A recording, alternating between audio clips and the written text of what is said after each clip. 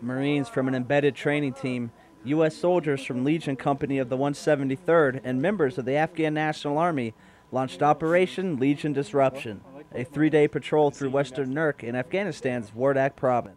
The last 3 days operation involved a population-centric engagement. We focused on establishing a connection between the people of western Nurk and the government, as well as disrupting Taliban sanctuaries and cache locations. Apache attack helicopters were used to get the combined units to the starting point because of IED threats on the roads.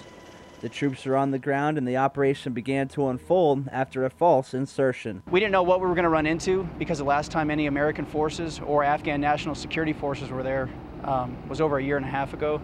And nothing to hide in if we start getting shot at. The operation began without any problems, but that would soon change after the units received information about an ambush. Worked through 3 or 4 villages, no problem, and then received intel that the next village we were going to go to, there was possible 5 to 15 men waiting to ambush us, moving into that village. And there was only one way into the village, which was on a dirt road. The ambush began after going north and bypassing the village to set up security.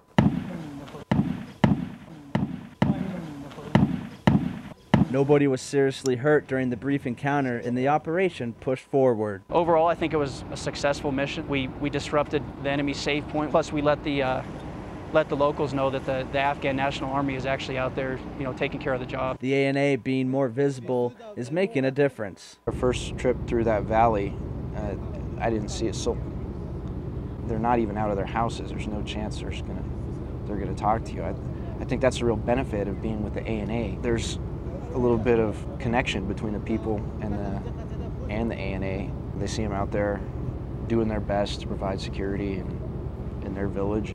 Operation Legion Disruption was a success, with the ANA opening dialogue in villages where communication was limited, providing hope for the future in the Nurk District. Marine Corporal Bryan Lett, Nurk District, Afghanistan.